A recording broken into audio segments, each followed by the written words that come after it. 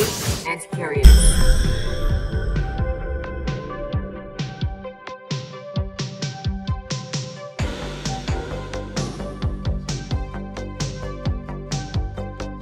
Hello, Miss Violet Chachki. Welcome to episode 1 of the Unholy and Curious podcast. You're my first guest, which is really exciting for me because I never thought in a million years that I would ever be hosting a podcast of my own, and that I would have the world famous, legendary Violet Chachki. Legendary Violet Chachki. Thank you so much for having me. I'm honored and humbled and just so happy to be your first guest, hon. Yes, I'm so excited. I mean, we talk a lot about a lot of things. We have tea to spill. There's tea to all spill, day, every day. Discussions, arguments, dick pics to rate. I mean, there's many things to go over. There are a lot of things to go over. So, let's get right into it. What was it like growing up being the biggest homo in Georgia? Oh my God. I mean, I think I really always knew I was like kind of special. Like it made me feel really special, actually. What kind of special are we talking like about? I mean, celebrity. we know you're special. No, I mean like very special. No, I remember like very, very vividly. I was peeing at the urinal at my Catholic school, just like peeing at the urinal, like no big deal. I look up on the wall. And written on the wall, it says Dardo is a fag, which is my last name, my legal last name. Your legal last name. And my Christian last name. And I remember being like, oh my God, people are talking about me. Like, people are obsessed with me. So I feel like they sort of carried on into like my adult life. Yeah. And I also thank God that you are such a mess, because it's honestly like a blessing that the world has entertainers like you, because I honestly, when I think of what drag means in this era, I can't think of it without you. You've really like carved out a space for yourself in this industry, and not just in this industry, but also in fashion. And I think it's just really spectacular that like you're out here doing your thing and you've created this entire aesthetic that is totally yours. It's not totally mine. I mean, I pull from a lot of borrow things. Bits and pieces. I borrow a lot from a lot of people, but I like recontextualize it and definitely like put my own spin on it for sure. Yeah. But I mean, you as well. You've like made a space for yourself, like as like a trans supermodel, like a legitimate trans supermodel, like in the real deal fashion industry. You know what I mean? Aww. So we both are like, you know, iconic, I guess. Iconic homos, trailblazing queens, trailblazing LGBTQIA plus, exactly. divas. Don't forget the plus. The plus. Very important. Nobody's left out in our pride flag. The alphabet army. The alphabet army. Exactly, here to stay. Okay. Yeah, I mean, we're iconic. I mean, get with it. I will never forget the video of you, like, someone stole your beret or something. I don't know who, I guess it was a prank, like, in France when you were living in Paris. No, that was in Milan. That was in Milan. And I was walking down the street during Fashion Week, and I had just bought this Prada Newsboy cap. And honestly, thank God Prada brought back the Newsboy cap, because honestly, like, when I think of that style of hat, I always think of, like, cringy, creepy Leonardo DiCaprio, like walking around in public wearing those Newsboy caps. But for whatever reason, Prada managed to make that chic. I think of like the early 2000s when you would wear like a newsy cap and like jeans under like a dress to like a red carpet. Or I think of Anne Hathaway and Devil Wears Prada, which is so your vibe. I'm very Andy Sachs. You're giving Andrea Sachs. A very strong Andy Sachs fantasy at the moment, especially when I cut my bangs and dyed my hair brown. So I'm like really trying to serve that look. But I was walking down the street in Milan during Fashion Week, like on my way to a show, and this guy randomly like walked up behind me on a Segway.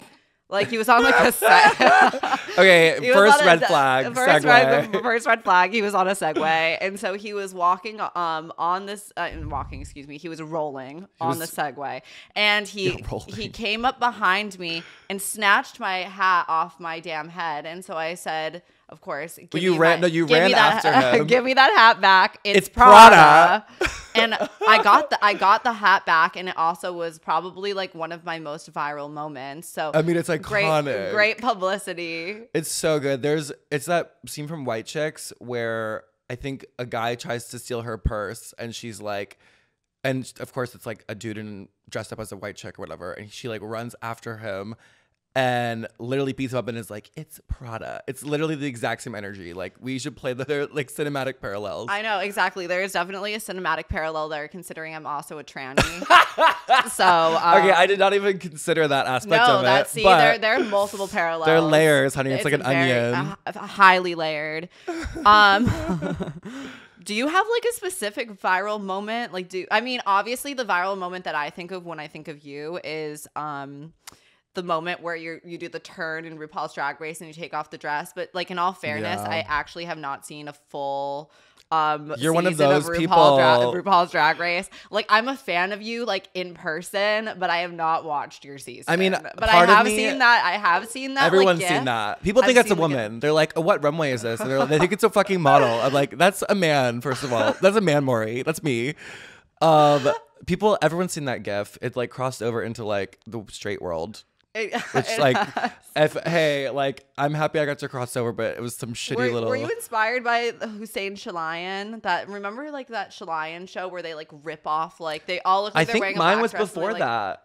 No.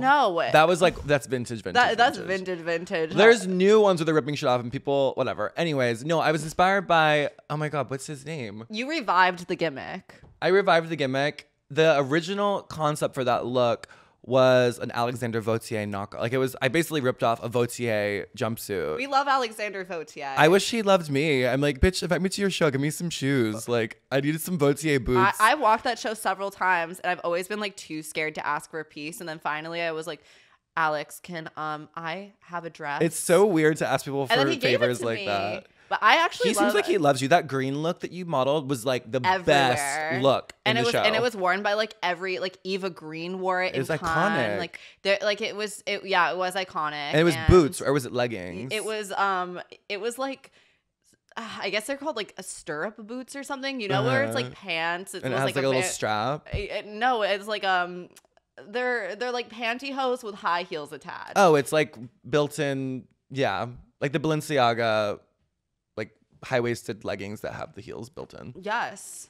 It was a full fantasy. It was a full moment. That was like a good runway moment. But what people don't know about me and you is that we know each other from doing a fashion show together. Yes. Well, that's what I was saying. When you're saying you're not a fan of me necessarily because you've seen me on Drag Race, like, part of me like hates that you've never seen Drag Race because it's an amazing show. But part of me loves that I sort of, people can know who I am without like knowing that I'm from Drag Race, you know what I mean? Like, I can exist in the fashion world and meet people who have no idea like how I got where I am.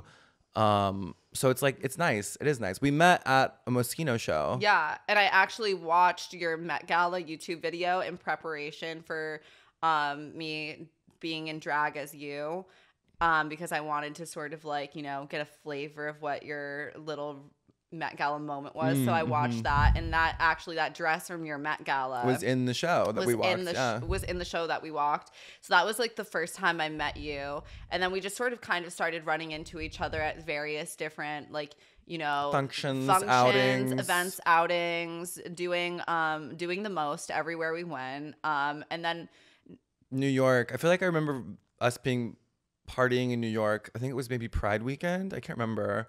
We were at some lady fag party. We were at someone's after party. Like someone's. Remember parties, first of all. Remember after going to parties. Fashion Week. Remember New York. In a way, I don't miss it.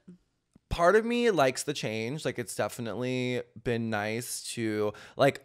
I've been really owning my like masculinity, which is so strange for me. Like, I've always been so focused. But you look hot like when you're out of drag, like as a guy. I've been like working on it more. Yeah. I've been like living in that space more. Like, I exist in multitudes, obviously, but I've been living like just because I'm not working. Like, I mean, this is the first time I got in drag in like a month, it feels like.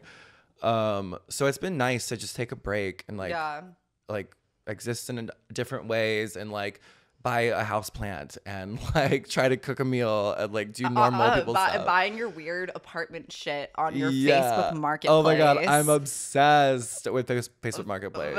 Could you explain a little bit about like what go into depth with Facebook Marketplace and how you're finding all of these like random items, because like you found like a mannequin lamp, you found like a bunch shit. of Facebook Marketplace is giving. It's giving everything. Facebook Marketplace is giving. It's giving full shows, full interior design, home and garden, architectural digest. Like it's giving the full fantasy. I just was bored, I think, in quarantine and was like, I'm just gonna read you my house, I think, and was just finding. I mean, it's just fun to look. I don't know. I think I just like deals. And I like vintage stuff. Who doesn't like a steal? That's like me. I refuse to buy designer clothes now full price. I just go into stores and then like I just look around and I'm like, that's gonna be really great in 6 months when it's on the real. Yeah, you're very that girl. I'm very thrifty with my designer clothes nowadays because honestly, it's a pretty penny to buy things full price, and it always ends up on the real. It's always weird to think about like seasons. Like this is definitely a conversation that's happening in the fashion industry right now about like.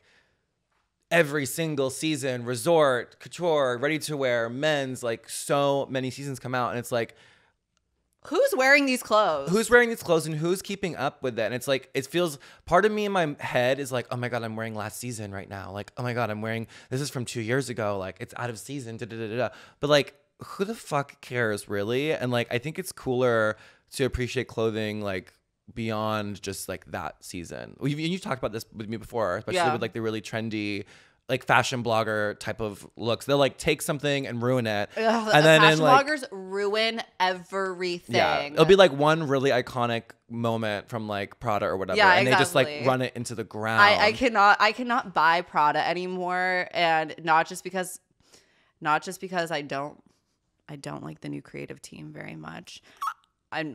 I have my opinions, and I'm not afraid to say I have my opinion. Got something to say about it. Exactly. But that being said, it's like the products that they launch are always really good, you know? Like they have like good products and that's stuff. The one brand that I think people actually wear those clothes. They do wear those clothes. The problem is that like, you know, that flame shoe that they redid? I loved that collection. I loved the 2012 collection. Yeah, I love the 2012 collection so much. And then like when they brought back that flame shoe, I was like, oh yes, like okay, it's back, and I'm like, and now I can like actually buy the shoe and like enjoy it and wear it. And then goddamn motherfucking Kendall Jenner has to buy the shoe, and now once it's on a Kardashian, it's ruined for me. Once particularly on Kendall. a Kardashian, then they start producing the knockoffs immediately. Like, as soon as one of those people wears it, then they start producing the knockoffs, and then it completely gets oversaturated and watered down. And you have people like drag queens are walking around wearing the Zara version of the Prada sandal that was so iconic and amazing, which is a reissue from 2012,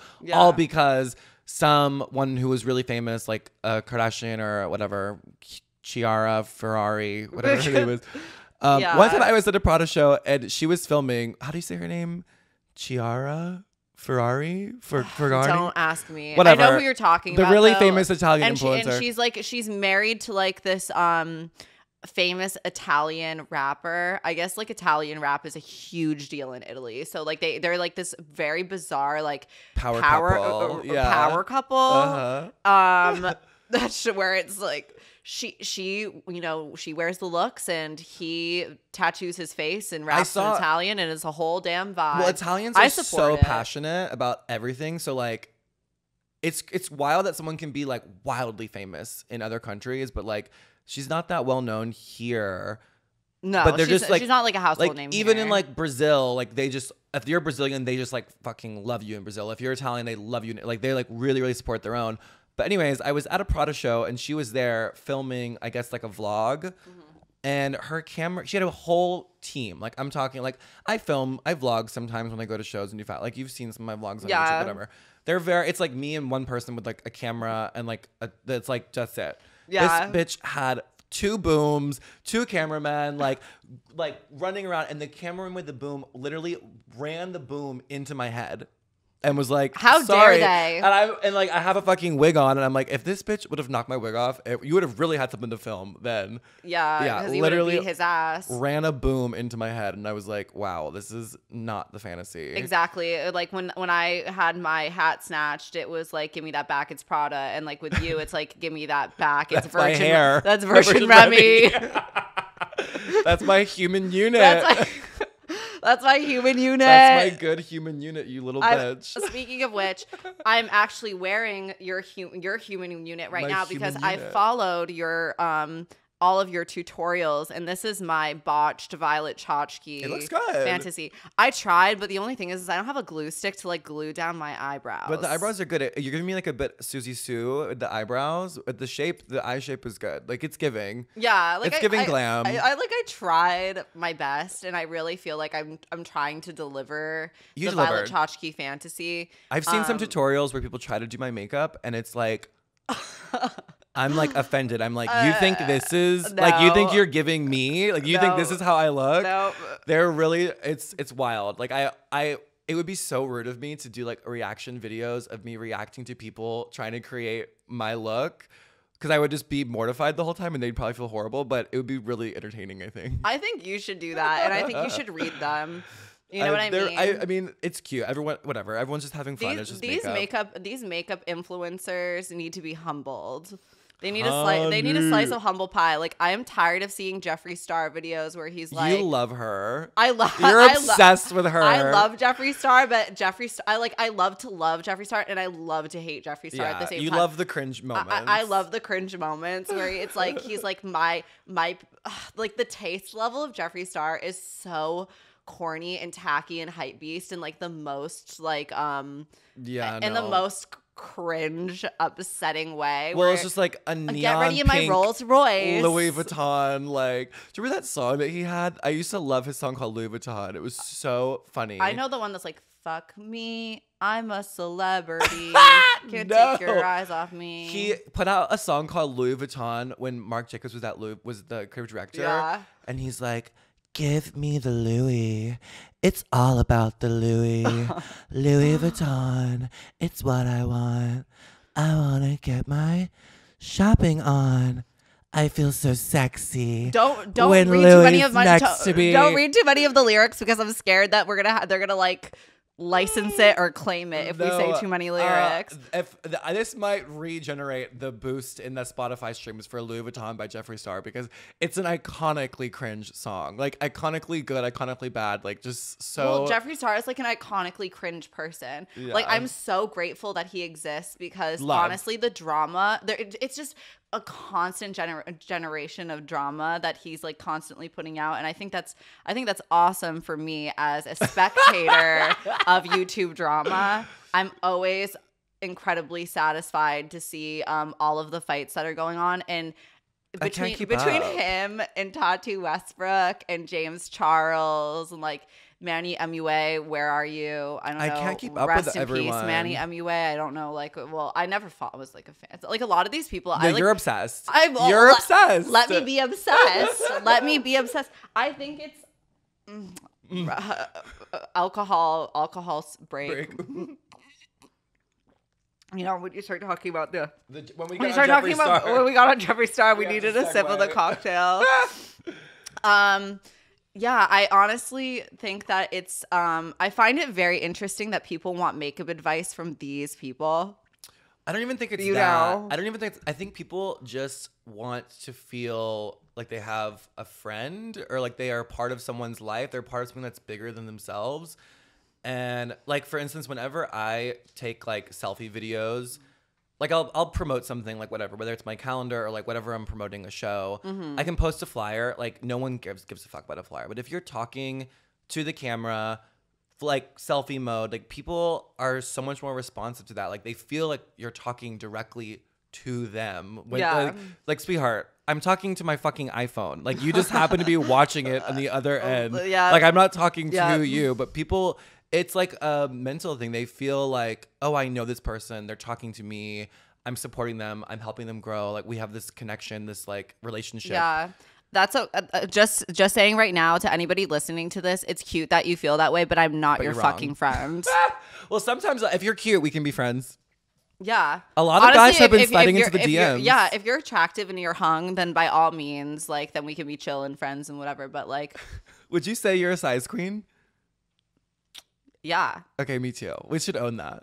I mean, I'm not. I know it's body. People are saying now that it's not body shaming. I don't care. Men have been objectifying. Like listen. We are allowed to object. Literally, the dick is an object. We are allowed to objectify a phallus. Also, I'm like one of those people too, who's like, a guy will be DMing me, and I'll be like, okay, whatever. He's like all right looking, like whatever.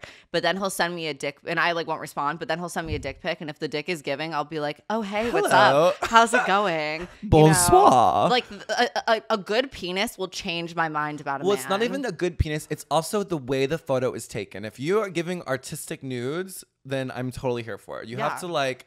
Give me a little light and shadow. Give me a little fantasy. I don't want to see like messy shit in the background. I feel like maybe straight dudes aren't thinking about the curation of nudes as much as gay dudes They should are. be. They should be. They should be. I feel like you probably get some really nasty ones. The worst is when the dick is like an amazing dick, but then it's attached to a loser. I don't care if it's attached to a loser because honestly, like with the lights off, like it's fine. It's just a dick, you Yeah. know? But I mean, what I'm more focused on, I guess, is like the background of the dick pic. And I know that they talk about this in Euphoria. Like this is brought up. They have like a dick pic like episode. Really? I've watched one episode of Euphoria. I was like, bitch, I've already seen Skins. Like I don't need to rewatch a bunch of teenagers being fucked up. No, don't. It's better. Don't say that. You like Euphoria? No, oh don't. My God, shut up. Yeah, no, it's not like Skins at all. I mean, I don't know. I do like Euphoria, honestly, and but maybe I'm like a traitor to my own kind because you're a bit younger than me too. I feel like Jules should be my favorite character, and honestly, I love Hunter Schafer so much. Is she the trans character? Yeah, Hunter Schafer. She's gorgeous. I've like worked with her before. She's stunning. Has like the nicest personality. Like, she's like the most stunning. But stunning. But do you know who really Turn the party up on Euphoria? It's Alexa Demie, who plays kind of like the ditzy vapid we love a ditzy vapid popular high school girl. I feel like we play that role. Yeah, exactly. I identify like I watch that show for like Alexa Demie's moments, and she has the most iconic moments on the show. And for that reason, like I'm a fan of Euphoria. I'm a fan of it's a good show. I don't like it's a good show. I've only seen one episode, but even just the makeup. I'm sorry, no, sweetie, darling, no. What are your thoughts? Because I feel like people are like, oh my God, Euphoria makeup. You're doing Euphoria. I'm like, no, bitch. I've been doing glamour makeup. I've been doing Pat McGrath. I've been doing glitter. Like, just because some fucking show about drunk people or whatever, drugs people, like, put glitter on their face. Like, bitch, they did not invent glitter. Like, y'all need to calm down. Yeah, they did not invent glitter, but I must say the revival of glitter is completely based on Euphoria. I must say. Excuse me. Coachella would like a word. I mean, Coachella's definitely played a role, but I will say that like now bitches are they love the chunky glitter under the eyes. Like that's like a horrible. That's a Euphoria thing. That like the chunky glitter under the eyes. You know who was doing that? You don't watch Drag Race, but the guest judge on Canada's Drag Race, Jeffrey Blair Chapman, I think he has the same makeup artist who was doing Euphoria, and they literally just did Euphoria makeup on him, and it looked like he just had shit all over his face, like the whole season. He was like, he got a lot of flack, actually. If you're listening to this, Jeffrey Blair Chapman, I'm coming for you. He got a lot of flack. I don't know who this is. He was an asshole judge on Drag Race. Like, he was body shaming. He was like the Simon Cowell of Drag Race. Yeah, he was trying to be Simon Cowell of Drag Race, but like Simon Cowell was like a music producer. Like, this guy is like been in one movie. You know what I mean? Like, you don't really have the chops to be like that critical. There's nothing I love more than somebody who has like no credentials in anything and is giving critiques. Being the harshest critic. Yeah, like there's nothing more satisfying than somebody who knows nothing about nothing having like a million opinions and also having a platform. Like, why are we giving this person who has zero experience doing this like a platform to speak on this subject? Like, what are we doing? Well, that's me in every subject. Like, I have so many opinions. I'm like, I'm True. so involved in my politics. I'm not a goddamn politician. I'm not like a political pundit.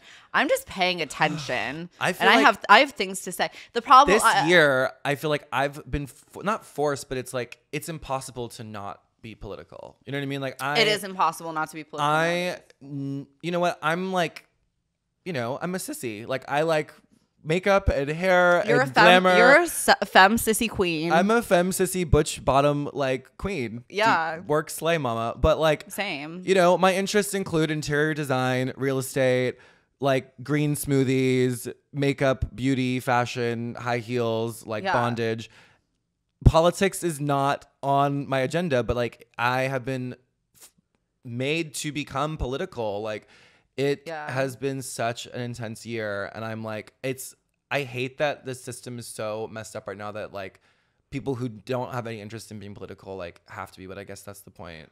Yeah, I'm really glad that Biden, who is like seems to be the most boring man on earth, is now our president, so we can go back to not giving a fuck. Oh my god, did you see that I'm GQ like exhausted cover? of giving a fuck. Was he on the cover of GQ? They did like a fake cover. Like I guess it was like I was so confused. They did a body double and photoshopped Biden's face on the GQ cover, but they have him doing the most cringy British GQ, the most cringy shit, like like he's basically an influencer, but the president, and it was like a mockumentary style thing. Like they were like, I guess they were sort of commentating on how Trump and like even the Vogue cover with Kamala got like a lot of flack, which we should definitely talk about. Yes, honestly, they did her. The Vogue did her dirty. No, they did not. I disagree. Our first disagreement on the show. Our first disagreement on our show. Oh, we're fighting.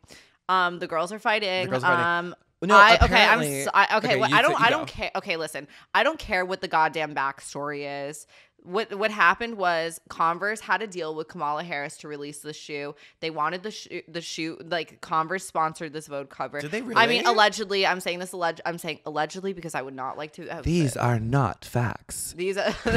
I don't know if this is fake news, but fake news. Fake news. Yeah, I'm not. So you think that Kamala was in bed with Converse? Dude, she like did a shoot. This woman is running for vice president, and then she got elected, and then she did like a collaboration with Converse. Like, girl, like we are in the middle of a pandemic. Like you have nothing better to do with your time other than like. No, if I believe that. I know people on the inside. I also sleep with people at Converse. I get my high tops for free. I wish. Converse is from Boston, which is where I'm from, so holla at Converse. Like honestly, I wear Converse on a daily basis, so I'm not like knocking Converse whatsoever. Like let's be clear about that. What I'm saying though is like what I understand to be true is a lot of these covers are sponsored. So like it's like an advertiser cover. So like people the publication gets paid by the brand to have their clothes on the cover of the publication. Well, that's how magazines are making money. I mean, I feel like the reason why that particular photo was chosen for the print issue was because she was wearing these Converse in the photo, and they were sponsored, and it was a collaboration between her and Converse. Allegedly. I don't know what I heard, what I understand. I don't know if I believe that, but I will entertain like the possibility of that being a thing because that's very possible. Excuse me, I'm sorry, but why does Gigi Hadid have a nicer Vogue cover? First of all, let's not even get into that. She's very sweet actually. Gigi Hadid is very, very sweet. I just have, and she's gotten a better walk. I have what I would like to call Bella fatigue. You're burnt out on Bella? I am burnt out on all of these girls. Like, and honestly, I'm a model and I know it's not my place to have an opinion on these things, but like I miss the Lindsay Wixtons. I miss the Agnes Deans. I know. I miss models that like were interesting to look just at. Like weird and it's not that Bella and Gigi and Kendall aren't interesting to look at. They're not interesting to look at. Oh my god. I enjoy looking at Bella, and I know it's artifice, and I know there's a lot of artifice going on there, but that's what I do as well, so I can appreciate the artifice. Yeah, I've also had 2 rhinoplasties, so in that way I identify with Bella Hadid. You know, I've had my Botox and filler. I've had my Botox brow lift. Do our zhuzhes, but I don't know. I miss the Lindsay Wixtons of the world. We work with Lindsay Wixton. Yeah, we do. I love Lindsay Wixton. She I love how normal she is outside of modeling. I haven't okay, well listen, I haven't really hung out with her outside of modeling because I closed GCDS and she I opened GCDS and she was closing it. So I came up to her and I had just signed and we're with the same agency. So I was like, "Oh, hi Lindsay. I just signed with the same agency as you. How's it going? I live in Los Angeles, blah, blah, blah." And she was like, "Hi." She kind of poo-pooed me, which is okay, fine. but you poo-pooed me at first. But she followed me. She followed me on Instagram and then unfollowed me. Oh, damn. Yeah. So maybe me and Lindsay have beef now. Beef. We're starting me and beef. Lindsay, we're the model beef podcast. The model beef podcast. But I think she's just when I was on set with her for that GCDS campaign with fucking Sophia Loren by oh the my God, way. the Barella campaign. That was a gagaroony. They were so excuse me while I hit this jewel. Not sponsored. Where's my fucking jewel? So not cool. So not cool. Yeah, she was just super normal on set. She was just a normal girl. I don't think she pays too much attention to the fashion world. But she has one of the most iconic faces of all time. That mouth. She really just the pout. Who's the other Gap Tooth everything. girl? That I love from that same era. It was when the Gap Tooth girls were making a big moment. Georgia May Jagger. Yes, I love Georgia May Jagger too. Gorgeous. I love. Is she Mick Jagger's daughter?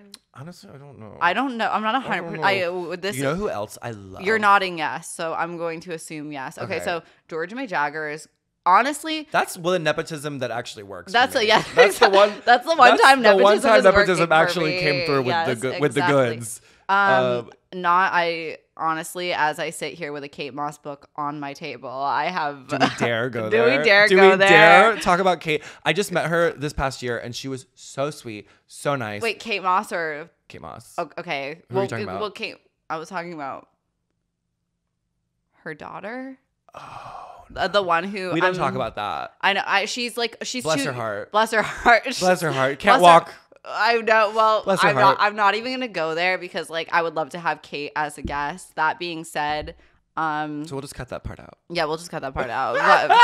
Fashion editor, cut that part. Yeah. But I honestly think nepotism in the fashion industry is so rampant these days in the most tacky way.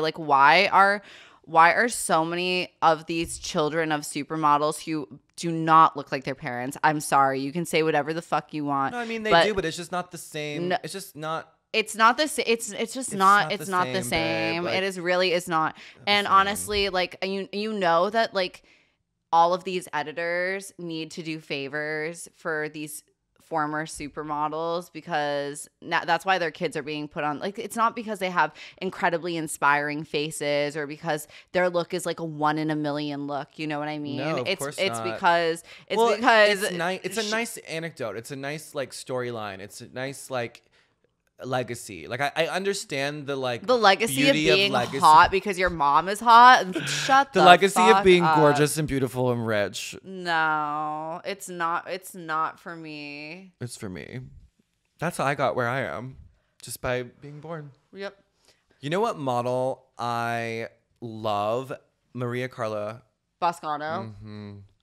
I like those Maria are the models. Carla too. For me, her look is so unique and interesting and beautiful, and just seeing her age and so she's beautiful been doing and it great forever. She really has been literally that girl has walked so many catwalks. I'm surprised her legs aren't stubs now. She's I've seen pictures of her on Go-Sees when she literally looks like she's 12 years old, and she just has the most interesting face. I am so impressed by models in the fashion industry who have been able to keep up that sort of who have been able to continue to model into their late adulthood, because honestly, I'm 26 and I'm washed up as hell. You know what I mean? It's not sustainable. It's not. It's the same thing with me with drag. It's just not a sustainable career, and we are not naive enough to think that it's gonna last forever. No. And also we're too opinionated, and we have a voice, and we also are controversial you're so much less controversial than me. Everybody loves to hate me. Nobody hates you.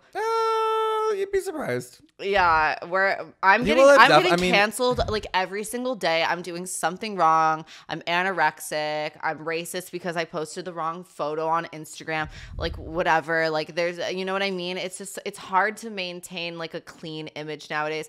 But Someone honestly, tried to come for me yesterday for the most ridiculous thing. well, you're telling me somebody tried to come for me yesterday for the most ridiculous thing. I'm like, you guys need to get off the. You guys need to go back to work. Like, we need to open up back. We need to open everything back up. Yes. These people are on their phones way too much. Yes. Get these hoes back to work because these people are going nuts. And they're obsessing over. They're like.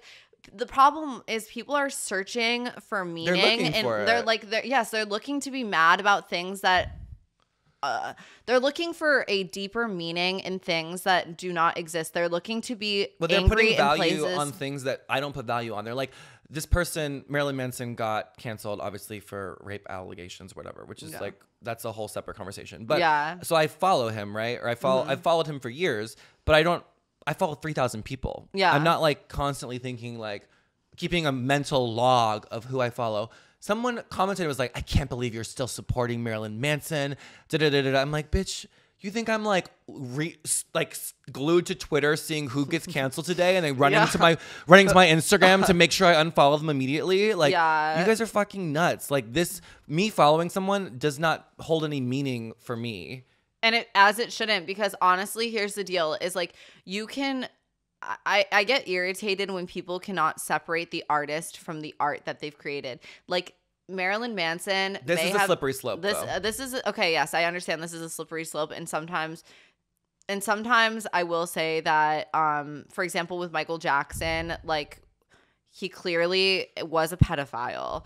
And that is people who are in denial of that are people who are obsessed with the art and obsessed with like the legacy of Michael. Yeah. And I understand like it's hard. I understand not wanting to let your heroes go down in history as sort of like these terrible fucked up people. That being said, I do believe the allegations. I mean, I tried to watch that documentary. I did. I never watched it. I just know. Like I couldn't get through it. It was so hard to watch at some point. I was just like, I'm good. I think like I don't need to see more. Like, but I understand that like people do fucked up things. Like I love Caravaggio paintings, and Caravaggio murdered somebody. For example, I mean, I like Dolce and Gabbana in the 90s, but like they're so weird and problematic. I mean, that's a whole other conversation. Yeah, exactly. But that being said, they may be problematic as people, but their clothes are still cute in the 90s. Like, yeah, exactly. Like the art that they created is still meaningful, and so like I think you should be able to separate the artist from the art. And so to a certain degree, for sure. And I really value and I appreciate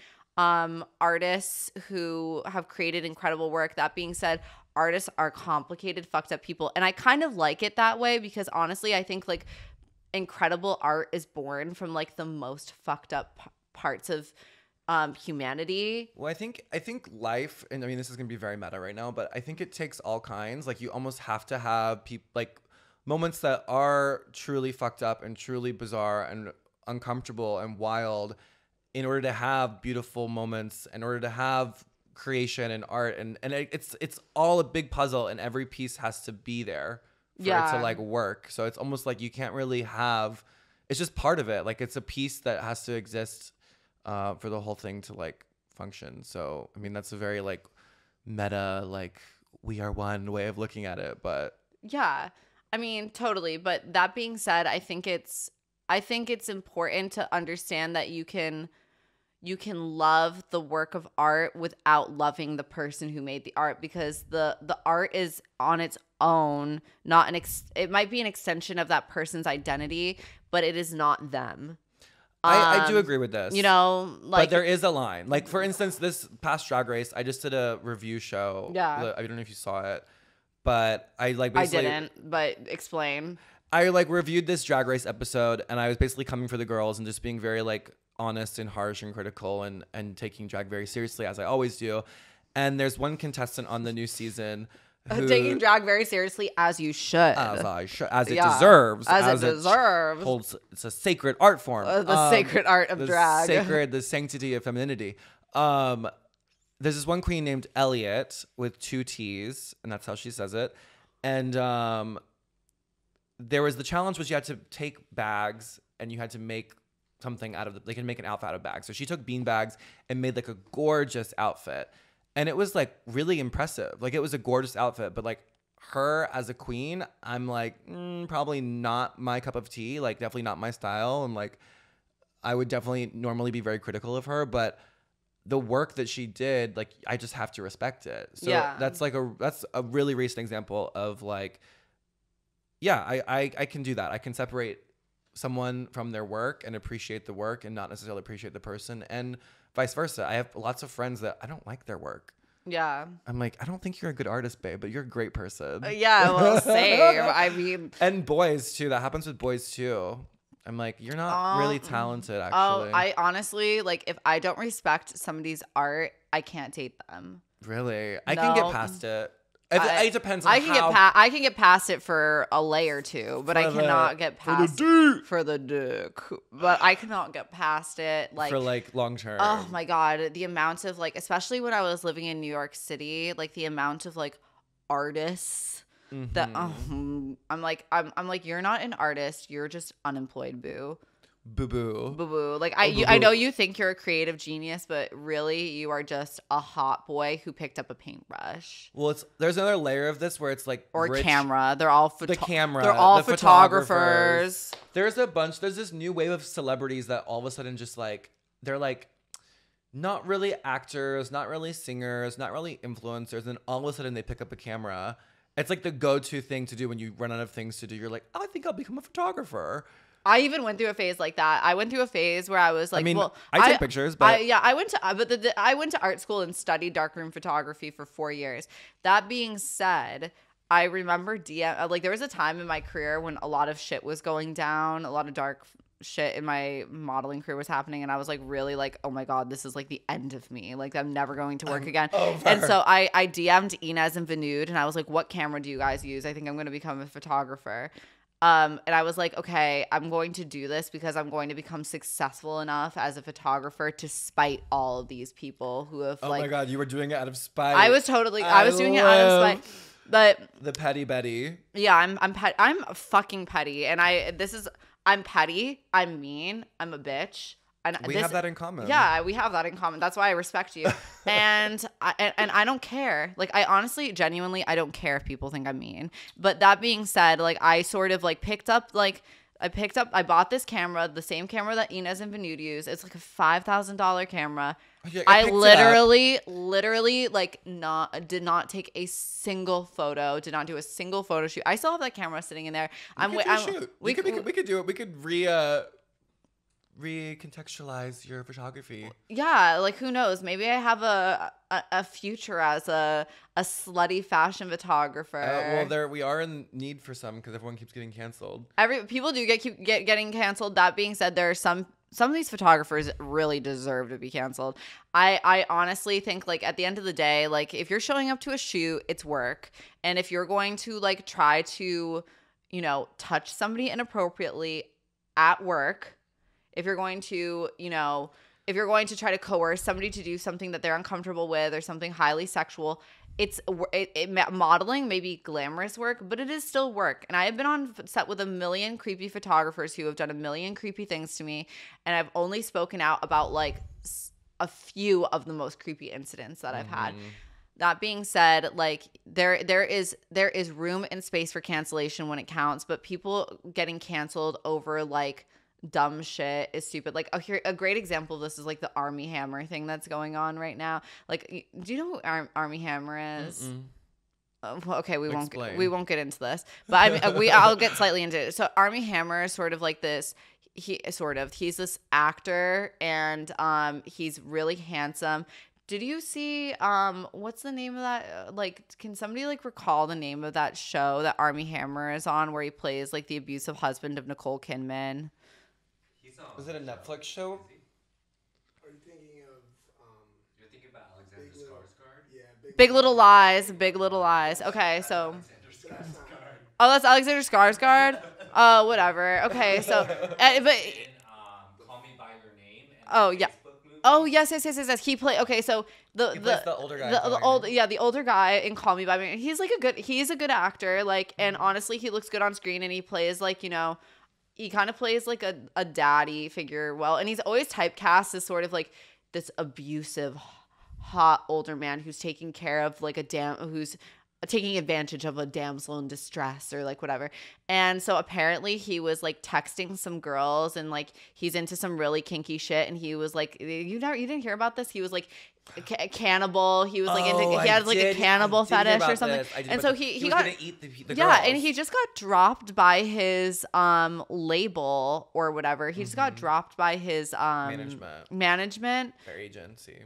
Yeah, exactly. His agency over these like texts. I mean, maybe if he got dropped, there's something more there that we don't know of. Yeah. So that I'm not like going to go into it. That being said, like all these girls who are claiming that like, oh my God, it's so abusive that he like, you know, wanted to like women love that shit. Like, let's be like real about this. Like, I'm sorry. Like, I've never met a girl in my life who doesn't want to be choked out. And like, you know, girls like, I mean, I like it. Yes, I like it too. I can't speak for every girl. Yeah, like honestly, like I want to be. I don't know. I mean, I want Armie Hammer to like I have a similar, nibble on my thighs. Well, that's just the thing. Everyone is different, and if something makes you uncomfortable, then you need to say something and whatever. At some point, you're an adult, and you have to be like, hey, listen, like I draw the line here, and like, or just not talk to that person anymore.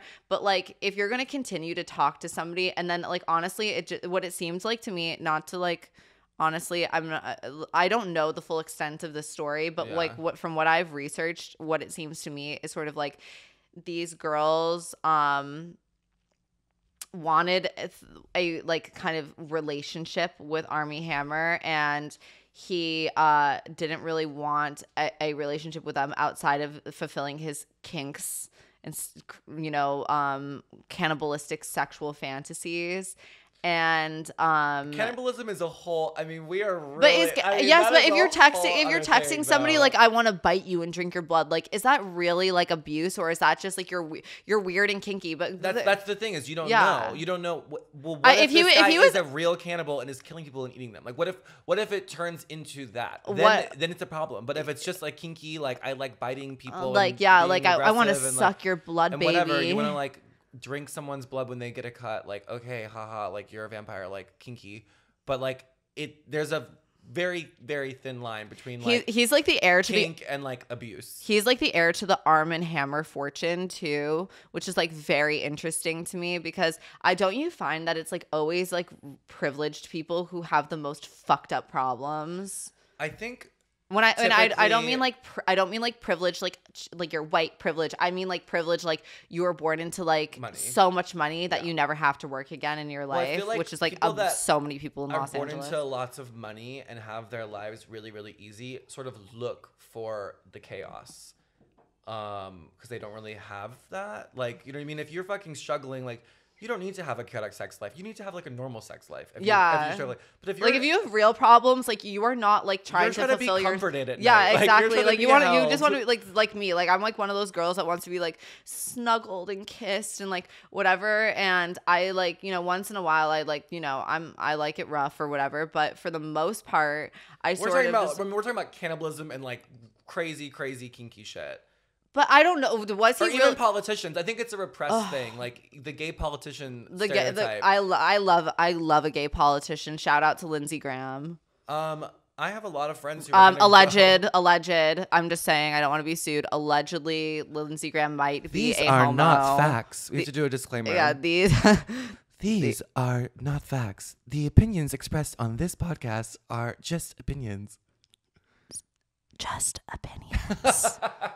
In my ASMR voice. I love. Yeah, I mean, whatever. It's the same with that. It's like there's something about being repressed and just wanting the opposite. And I think it's the same for me. Like in my day-to-day life, I'm very dominant and I know what I want. I'm very aggressive. I am like a go-getter. Like I usually get what I want. Yeah. Like creative. Like I do what I want. You're a boss. I'm a boss bitch in the day-to-day. So like sexually, I'm like kind of the opposite of that. So I kind of like it like balances out a bit. You know what I mean? Exactly. I feel like I'm the same way. I feel like I'm one of those CEOs who like needs to be like put in her place. I need to be put in my Put goddamn we're place. I think we're like the definition of brats. We are definitely. Did you take that quiz? Did you take like the kink No. that online kink quiz? No, bitch, I just Oh, know I who took I it. am. I took it, and it came out as brat. So I know I think I'm we're a brat. what they call brats. Well, whatever. I don't I'll like own that. yeah, whatever. I'll I wear want that to with be. I want to be pride. choked and slapped around. We and like, know, bitch. We know. I want to be gagging. Gagging. That being said, I do love, I want to be choked and gagged and like whatever, but then I also want to be snuggled afterwards. So it's like Aftercare. Yeah, Aftercare is very exactly. important. Then you have to text me the next day and be like, I really enjoyed choking you, bitch. Yes, exactly. If you don't text the next day, then what was the point? Yeah, I honestly, I always was so cringed when like people would call somebody daddy during sex or like call someone daddy like sexually. I'd be like, what the fuck is wrong with you? I love and that. Now as an adult, like I want a daddy. I'm like, please, Well, it's not even, please like- choke me. I think before I was Daddy. into it, I was like, oh, that's weird. Like, I don't think of my father, but it's more of like, it's not about father. It's more of like, I am just like strong, like take care of you vibes. I don't know. A daddy is not somebody that you like. Honestly, no. If I can't even date guys who slightly resemble my dad or have like slightly resemble even his personality. Like I'm so not like when you call someone daddy, it has nothing to do with them Absolutely resembling nothing, their father. It's just sort of like a power thing. It's like a power thing. It's role play, really. It is role you're, play. You're basically creating like a fantasy of like giving them power. Yeah, I mean, giving them that space, getting into that headspace. I have like my dom moments too. There are a few boys that I'm like, I could definitely flip for you. Yeah, but that's I can very too. rare. It definitely. I don't like to. I mean, I feel like I went through a phase, especially the phase where I was like traveling so much and doing like so many shows every season, and I was on a plane every week. Where I got to a point where I was just sort of like, I kind of enjoyed being like the aggressor in the bedroom, and now I'm a pillow princess. That's same. And now I'm just a power bottom. Loves it. We love to see it. I've always been a power bottom, but like I'm way more now a power bottom. Yeah, no, same, I guess. I'm trying to be like I said, the quarantine has made me like enjoy like normalcy a bit and enjoy like just being like me, like a boy, and like owning that space and being a power bottom. So yeah, okay. So like I enjoy a kinky moment, but should we move on to a different New topic? subject. New subject. Like honestly, we enjoy being choked and like we No, want to like, call we men made daddy. that very clear. And we- if and we- and we, anyone's like- out there listening, and we- yeah, we we're like- both single technically, right? Oh. Oh, I met that boy the other night, I kind of have a man now. He's hot. You think he's hot? I think he's hot, like not just because he's attractive, because like he's like attractive or whatever. Yeah, like, he is really gorgeous. like he's technically attractive, which is fine, which is great, whatever. But like he could also just like hang, which I think is really sexy. That's really important for me because I can't have a relationship without friendship. Like he was you need like to be chilling my with friend. us. Like, yeah, it was, like- he knows how to chill. And he also is like literally such a gentleman. He opens every door for I love me. that. He, he treats me like a queen, and like not to be like he treats Yes, me queen. like a queen. Yes, He treats me like queen. a queen, like or whatever. But like you know what? It's kind of It's a nice change. It's a nice change. God, it's a nice change. Yeah, and honestly, I've been single for so long, and like and I've heard about all the boys that you've had sex with and dated, and I'm like, this one's good. I know all like 300 of them. I'm you like, know? I can't keep up, bitch. I'm such a stupid whore. I'm We like, love to see it. Yeah, we love to see it. That being said, it's nice to for me, like the new experiment is to be with a guy who sort of like treats me well and also is down for a relationship, because I Interesting. sort of like I think I'm so used to being independent. Like I've gotten into a mindset of singleness, and I'm trying to change my outlook on relationships because I feel like it's kind of important at this stage in my life as like a 26-year-old. Like I've spent the past 5 years like pretty much single. Like I've had some like flings here and there, and I've done things. I've been single for 5 years too, and yeah, I think it's time. I mean, I think the quarantine is really affecting everyone. I want to snuggle. I want to snuggle. Well, it's like if there was ever a time to like close your bubble in and like have your limited group of friends and like have someone that you see regularly, it'd be now. And yeah, I'm here for that. And I'm here. He's very sweet and he was cool. And he was not like weird. Like sometimes straight guys are just sort of like They don't know how to hang with with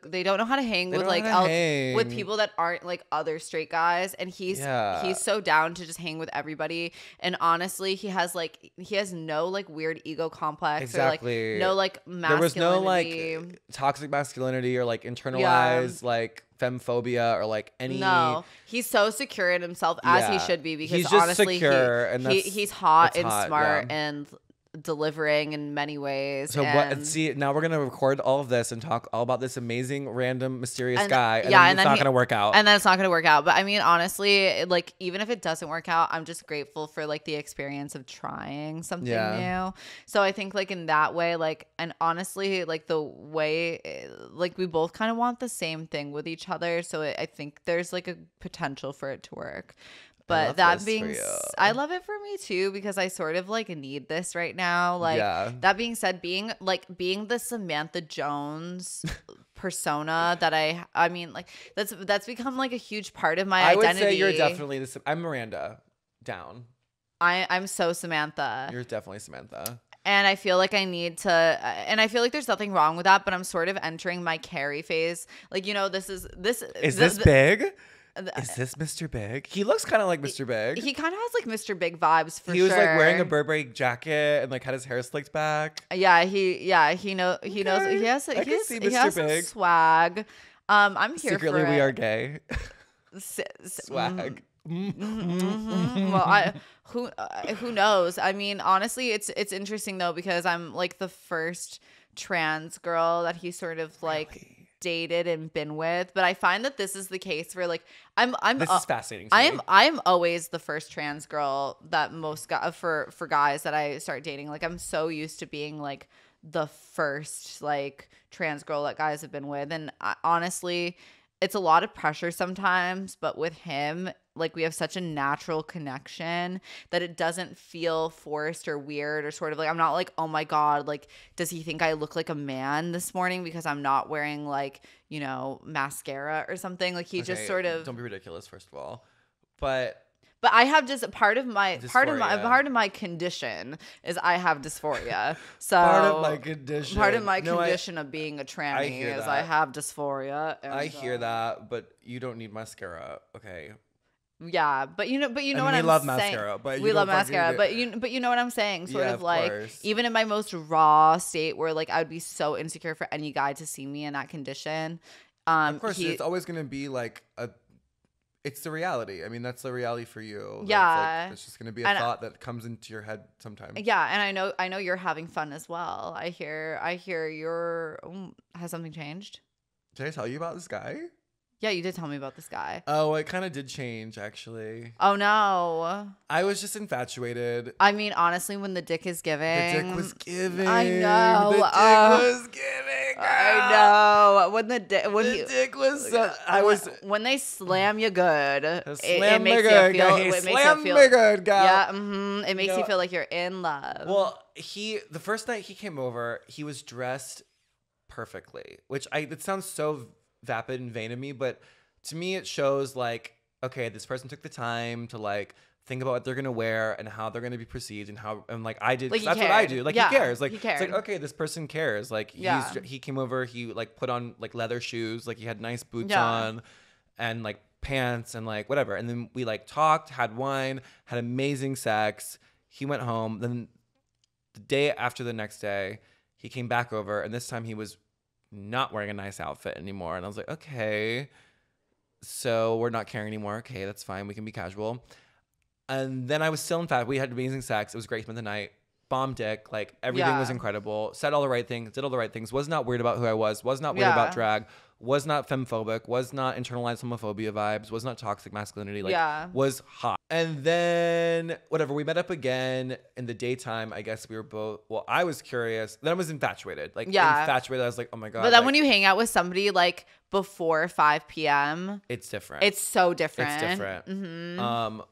Well, also for me, like as a famous drag queen in the gay community, it's really, really difficult. Like people have some preconceived notion about who I am. And like I said earlier, like I exist in multitudes. Like I am like a sassy diva, superficial bitch, but I also am like, you know, installing light fixtures in my house and like putting plants and like doing ugly stuff. Facebook and, like, Marketplace. Go on Facebook. Like I do, you know what I mean? I exist in like different ways too. So some people have a preconceived notion about who I am, and that definitely comes across when they're meeting me. And then some people do not have internalized homophobia and like cannot bear the thought of being with someone who cross dresses, a drag queen, someone who puts clothes on and makeup. And so there's that whole, and they have to like, you but know, also people in Los Angeles are so image conscious in the most obnoxious way. Like they can't that like there people are even people who have no chance of ever being famous in a million years. They like because of like this fucking town that we live in, Hollyweird. Like people are so sort of like judgy because they sort of want to be perceived by the public or just people as being cool and being like normal or whatever, which is such bullshit because I mean like everybody in this town is such a goddamn freak anyways, so like I don't understand why you would care so much about dumb shit like that. Well, I think it but just people shows do. immaturity. Like that's what I think I was so infatuated with this guy is because it's been so difficult for me to find someone who just like is mature and is comfortable in their skin and like understands that like people exist in different ways and like this is my job and like this is something that I love creatively and like, but it's not necessarily everything that I am. It doesn't like consume my entire fucking being and soul. And so yeah, I think it's very rare for me to experience that from a guy. And so that's why I think I like was falling for him because the dick was hard, the dick was good. He was doing all the right things. He got dressed up and he was like treating me like a normal fucking person. But what was the straw that broke the camel's back? Well, we met during the daytime and it just wasn't as the sexy. Vibe the vibe was just like, different, wasn't as sexy, and I don't know, is it worth a second chance? It definitely is. Like I'm not writing him off, but I'm just not infatuated anymore. Like that butterfly feeling of like I would like almost like couldn't sleep. I was like so horny for him but like excited to see him, and like I was so just like butterflies excited like when you first like kind of fall for somebody. Have you been in love before? I think I've definitely been infatuated before. At the time, I don't mean infatuated. I mean like in love. At the time, I thought I was in love, but looking back, it was infatuation. Thinking it was probably more infatuation. Yeah, being in love for me, what being in love with somebody really means is it sort of means like having the ability to be best friends with that person. Like there's like you can be infatuated with somebody, but honestly, when you're in love with somebody, it's because they're your best friend. And they're your ride or die, and they'll take a bullet for you, and you take a bullet for them. It's sort of like this mutual exchange of emotions, and that is so hard to find, and especially in a town like Los Angeles, it's like nearly impossible. Which is why I'm shocked. I'm like sort of like in this sort of knock on wood, bitch, because I thought I was in love for 3 days, and then boop. For me, it's been more than 3 days for me. So I mean, like, well, excuse me. I'm just saying. I think I'm in love with some of my friends. Like I have that with a couple of my friends where I feel the love and I feel the support, and I know that they would stick up for me. They would take a bullet. You know, they would be like my ride or die. They see who I am in totality, and they see me as my public persona. They see me as a private persona, and they like actually understand my perspective, where I'm coming from, how I got here, why I am the way I am, all my faults, all my flaws, and like they see it, they get it, and they still are here through all of that. And I feel like that's love, and I have that in a non-sexual relationship for sure. Yeah, but I've never had the two at the same time, sex and that. It's great that you can kind of people who have close friendships are really close, loving friendships are less likely to want to settle down in the first place. And I'm pretty sure there's like some scientific study of this. Like, I'm not pulling this out of my ass. Like, this is like a proven real thing that like if you have friends that you feel like you receive that love from, you're like less likely to try to pursue a relationship because you're sort of getting that love. You're getting what you need. That's Yeah. well, that's the thing about gay people though, that it's kind of a double-edged sword. Is that the right expression? Anyways, because if like I have a lot of gay friends who we have that love that's non-sexual, and so it's like they're getting their needs met from me in that way, and they're getting their sexual needs met from other people.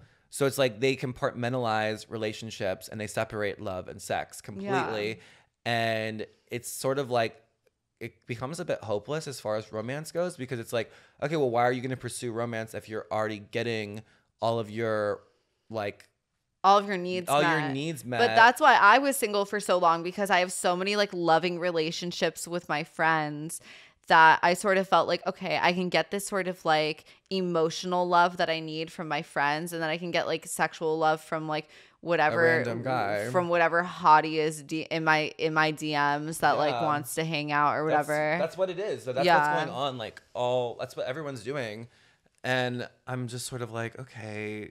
But like at a certain point, I feel like you have to be like, all right, enough. Like I want both. At least that's where I'm at. I'm like, okay, compartmentalizing. But I guess you are too. It is what it is, and I'm not. Whatever. At the end of the day, like we're young and we're young and we're working hard on ourselves and our careers. True. So it's not like we're in a place where we sort of like are. Where we need that type of relationship yet. And I also find it very bizarre when people are consistently in relationships. Like, oh my God, they don't know how to be single. Yeah. I find that to be like a major turn off. Oh, that is like a psycho. That's like a total red flag for me. Like a lot of my friends that have never been single, I'm like, you don't even know who you are. Like you literally change with whoever you're dating. You become like a new version of yourself.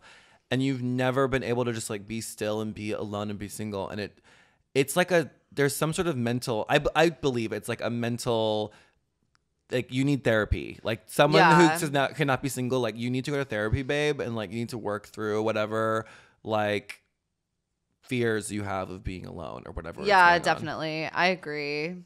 Okay. So Miss Violet, now that we've talked about all of our deep shit. We just went in. I feel like we just went through sex, love, cancel culture, cannibalism, drag. Bitch, we went in. We did go in. Power hour. That was power hour. We also, we talked about like model nepotism. I mean, I could go into all those subjects for like hours and hours anyways. Yeah, we could break down each one of those subjects into their own hour podcast. I have some specific questions for you, and I would like you to answer them in a sort of like rapid fire format. I mean, like short, quick answers. First thing that comes to my mind vibes. Yeah, exactly. Okay.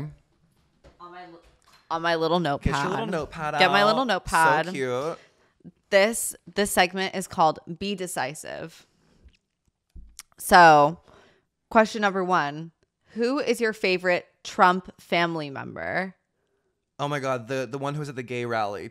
Is it Tiffany Trump? Tiffany. I gag for Tiffany Trump. She's such a dumb bitch. I love her too. I mean, she reminds me of like The Simple Life or something. For she's sure. So stupid. Just like the way she talks and the way she looks. I'm like, I can't. It feels like I'm watching a movie. Did you know she just got engaged to like a 23-year-old billionaire, like heiress boy? Which I find also amazing too. I feel like I could key with. I feel like I could totally key with Tiffany. Rail some lines, bitch. I feel like she could go in. Yeah, definitely. She seems like Tiffany Trump seems like a fun girl. Tiffany might be my favorite as well. I also gag for Barron. I think Barron's like. I'm very curious how he's gonna grow up. I am too. I think he's gonna be a fag. Maybe I'm allowed to say that. Yeah, exactly. We're allowed to say these things, by the way. That's my slur, sweetie. I'm allowed to say it. Yep, it's true. I also personally like I love Ivanka because I love how she sort of talks in like this sort of sexy like robot voice. Oh my God, that's really good. Sexy whisper, like as if she has a dirty secret that she is hiding from the world. You know how she sort of has that really soft, hushed voice. Like there's something about Ivanka that I'm allured by. Well, honestly, all of them have their own sort of disgusting charms. Yes, they do have disgusting they charms. all have their own sort of weird, disgusting charms. What's her face? Who's the wife? Melania. I love Melania too. Like, I cannot wait for the divorce. Like, I cannot wait for the divorce. The book. I wonder if she will get. My question God, is, yeah. do you think she fell more in love with him like through the presidency? Do you think she was sort of like, ew, this is so gross that now my husband's the president? But like the more she sort of like saw her husband like I Trump think she's take like, on these leadership I roles. cannot believe I got myself into this mess. I wanted a sugar daddy, and here I am having to deal with this fucking bullshit. I'm curious to know if the love that they share is like real love, or I don't know. I'm like, honestly, No, I'm she's telling you, there will be a book. Melania I is a cannot wait for the dream book. podcast. All Tiffany Trump, Ivanka Trump, and Melania Trump. If you're listening, Who the fuck cares about Christmas? The Christmas decoration. Same. What the fuck? Give me a fucking break. I relate to her in that way. Oh my god. Okay, next question. Least favorite makeup trend? The euphoria glitter, absolutely. Full circle. Yeah, that one's tired. I would agree with you on that one. I'm tired of euphoria makeup. Okay, favorite and least favorite messy celebrity? Oh god. I think they're all my favorites. Like, honestly, for me, the golden age of Hollywood, like the last era before smartphones, like Lindsay, Paris, Nicole, like when tabloids were still a thing, like still how we got our news, like those are my favorites for sure. Like all of them in a car together. Paris, Britney shaving her head, like that whole era of like the fashion was iconic. Yeah. The looks were iconic. The flip phones, Red Bull, Cheetos, Uggs. Like I love all of that shit. Do you have a least favorite though? Is there somebody who's like too messy for you to like? I don't think there's such a thing as too messy. I guess you're right in a way. The one messy moment that I really love from a celebrity is when Courtney Love threw her shoe or her compact at Madonna. Have you seen that video? No. Oh my god. So Madonna's that sounds so good though. Madonna's doing an interview at the MTV Movie Awards, and she's like sitting down, like very serious. She's wearing Tom Ford for Gucci, and she's doing like a very serious interview. And Courtney Love is wasted. Iconic and wasted off her ass, and they're like up on like a platform, and she throws her like makeup compact at Madonna, and then like stumbles up to the platform and like is just so messy and sloppy, and it's iconic. Ugh, I'm here for it. Also, Anna Nicole Smith's like want some money, I want him to make me beautiful duet. Rest in peace. Rest in peace, Anna Nicole Smith. That Christmas special. Did you see the Christmas special? Maybe. Howard. She is definitely. I mean, that whole era of celebrity. I love to hate it. I do too, for sure. I'm in agreement. How big is the perfect dick? The limit does not exist. The limit does not exist. I was kidding. There are some. I have seen this one dick on Twitter that I'm like, that's too big, bitch. It's like long. I prefer like a lovely girth as well as a lovely length. I agree. There needs to be like symmetry between the length and the girth. Yeah. Like there needs to be like a good correlation that like suits the dick. Also, I don't like a pointy dick. I don't like triangle tip. Like I don't like when it gets conical. No. That's I think I can deal with any shape, size besides that. Like a conical dick is not gonna work for me, babes. For me, everyone says like the perfect dick is 8 inches, but I'm gonna up the wager 10. to 9 inches. Yeah, 9. Yeah, I'm upping the wager to 9 inches. I feel like 10 inches, like 10 inches is like bleeding, like you're distressed, like you feel like you've been. I feel like you've been punched in the gut from inside of your stomach. Yeah, I mean, I'm not like getting out the ruler for these guys either. No, so I'm just eyeing it, and I'm like, that looks like 9 inches to me. Like, I love that. Yeah, well, you know how I do. How do you want to die? I either want to die soon, or I want to live to be like 105. But how? Like, if they're in your dream scenario of like if you were in a cinema and you were like, for example, if you were like an actress and like I think a plane how do you want to go crash. out? Whenever I'm on a plane and it starts to get a little bumpy or turbulent, I always sort of have this thought of like, you know what? I'm okay with this. Like if I die right now, this wouldn't be the worst way. You know what I mean? Like dying in a glamorous plane crash would be like It's just the right amount of tragedy that people are like taken too soon. I want to die in a very big glamorous way. Yeah, I Like, want to get like shot in the heart or something by like a lover. You know what I mean? Like I want to be like like literally like don't fuck up my face. But like if I could just die, open casket. Yeah, exactly. I mean like not open casket. Like I want a Viking funeral. Like I want to be like put on the boat with like the coins in my like because you know my Irish Norwegian roots are sort of like giving me this sort of like Viking vibe where I want like a good Viking funeral. Which Devil Wears Prada character are you? I am definitely Emily. Some hideous skirt convention you have to go to. I see that for you. Definitely Emily. You eat carbs. I'm her for sure. I'm one stomach flu away from my gone weight. I'm on this new diet where I don't eat anything at all. When I feel like I'm going to faint, I get a cube of cheese. Yeah, Emily Blunt, I really see that for you. Yeah. I feel like I'm giving Andy Sachs looks, but like personality wise, I'm like a Miranda Priestley. Down. Your favorite kink and your least favorite kink. Oh my God. This is so vulnerable.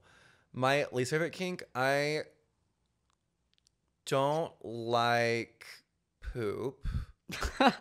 Oh no, That's babies. The diaper stuff. Yeah. When that's guys fucking like gross. to be diapered. Ew. Or like baby talk, like did you like that sort of No. like poo poo No. that kind of shit? Absolutely not. My most favorite kink, I have like a bit of an underwear fetish. Like a man in panties. Yeah, I can get into that. Yeah. I'm into lots of things. She's into lots of things. I'm here for it. I know. I don't want to give you're away very all my fetishy. secrets. God. Unless, I mean, who knows? This is the place to give away all your secrets. Honey, I got to save some for the next podcast. True. Worst celeb encounter. Like, what's a celebrity that you've my met who you like? God. No, I cannot. Yes, you can. Come on. I won't say the name. I'll say where it was and what it was. Yeah, given. you don't say the name, but give us enough that we can sort of like draw conclusions about who it possibly could be. Okay, I was at the Met Gala, and Love. this person we were eating dinner, Yeah. and they were just being so obnoxious, like annoying as fuck. Like literally, I think everyone at the table was like, is she for real? Like, we were all looking at her like she was a fucking freak. Like, what are you doing? She was just like making it all about her outfit. Like, oh my God, you guys, I'm so crazy. Like, look at me. Like, how am I going to sit down in this? Like, I need a special, like, just like doing the most. And it's a room full of like the most prestigious people. Like Beyonce is there. Like, sweetie, we're in a room full of like the most iconic people in the world. Yeah. Like in our industry, like we're at the Olympics of. Was this person iconic though? Is the question. Like this person. To some people, yes. To some people. To some people, this person is iconic. I'm dying to know who it was. You're gonna have to tell me later. I'll tell you later. No, Yeah. I was gonna mouth it to you, but I don't want any bad blood with anyone. I don't want any hate.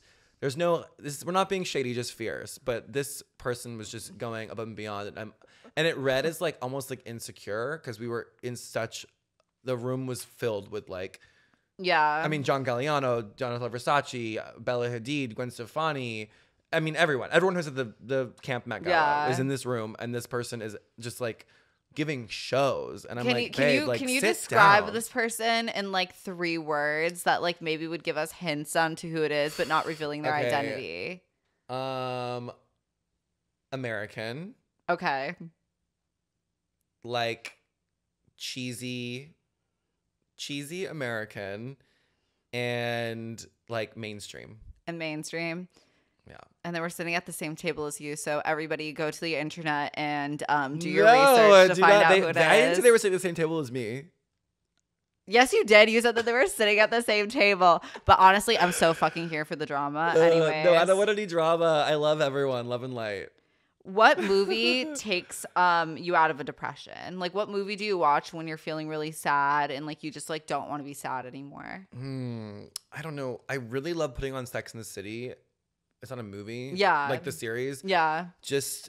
It just is comforting. Great answer. It's just so comforting. And I know the storyline already, but like, it's just so relatable. And those episodes have so much like rewatchability. Like you just see, you notice things, the outfits and the looks and the cinematography and then the storylines and just like you start thinking about the human experience. Yeah. And like, it's just such an honest portrayal of the human experience, I think, of like life and love and relationships and friendships and And there's always a drama in it, and they always get past it. So it's sort of like a good sort it's of like on to the next. Yeah, on to the next. Like, I like it. There's like a new challenge in every single episode. Every episode is like, they're working through some bullshit they have to deal with. And they're like dealing with it in a very honest and real way that's like, it's not like fake. Like, it's not like some ridiculous show where they're like, oh, and then he came in on a horse and da-da-da. Like, it's like, this is like the real scenario of what might happen. Yeah, definitely. So, I think that's a great answer. It's comforting. One person I wish I could look like.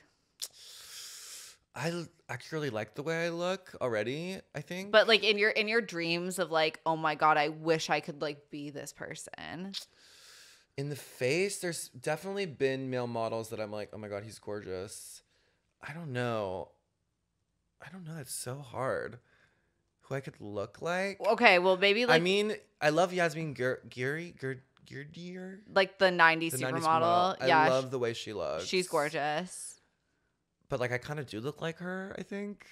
Okay. Okay, moving along. Okay, which person that you idolize do you wish you could be? A dead or alive? Like it doesn't have to be somebody who's living right now. I don't know. That answer would change so much. Like right now, like I said, yeah. I'm What about right now? Into my like masculinity vibes. So I'm kind of like, I don't know. I just watched the Peter Berlin documentary, and it was kind of a horrible documentary, but I really loved not necessarily the way he looked, but just what he was doing and how like. Who is that, by the way? I have like no idea who Peter Berlin is. Basically is like a Tom of Finland caricature. Like he was just like super butch. Like he was just like hyper butch. He wore like leather chaps everywhere and like was always shirtless and just like a daddy. Like a leather daddy. A leather daddy. But he would just like walk the streets in San Francisco and he just like took photos of himself. Like he was basically a self-portrait. He's basically doing Instagram before Instagram. And was just being like a thoughty person, taking self-portraits in like leather. But he was just like so overtly sexual and so overtly sexualized and so overtly like gay and queer and visible and like hyper masculine. Yeah. To a point where it was like comedic. He was so masculine, like performing. So I sort of like, I don't know. Yeah. I don't want to look like him, but I'm leaning into that like performative masculinity. Performative masculinity. Isn't all masculinity performative? Anyways, last question. What do you want? How do you want to be remembered? Like, what do you want your legacy to be? Like, whatever you leave behind on Earth, what do you want that message to be? How would you like to be remembered? On your tombstone, Violet Chachki was. I just want to be remembered as great.